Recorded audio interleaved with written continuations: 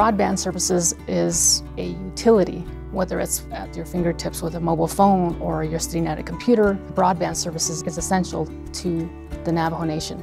N2A Wireless is a provider of mobile wireless and fixed wireless broadband services for residents and businesses on the Navajo Nation. N2A Wireless is a Navajo-owned company as part of a partnership between the Navajo Tribal Utility Authority and ComNet Wireless.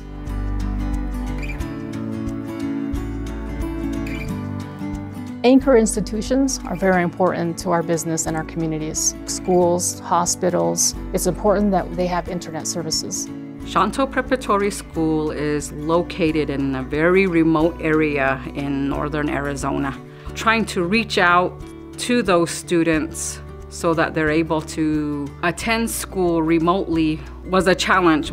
We've had to have a lot of planning to come up with different ideas in different ways, and that's when we came up with the fact that we could put Wi-Fi on the buses, and we would be able to then have the buses out in the community, and students could therefore access the Wi-Fi. So buses went out on their regular route. They would stop at the bus stop 30 minutes to an hour. It was so interesting to see and how our students were able to adapt to the changes of learning during the time of the pandemic. The Nokia technology allows us to use 3 different spectrums, which allows us to provide a much better service to the Navajo people and allows us to have a much larger coverage.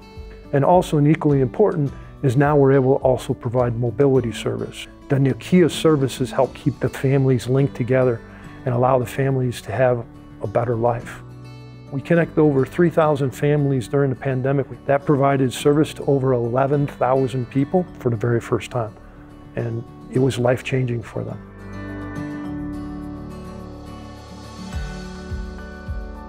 The better wireless broadband connectivity will provide many resources to Navajo citizens. Telehealth, educational opportunities. We are very thankful that our people are using this technology today.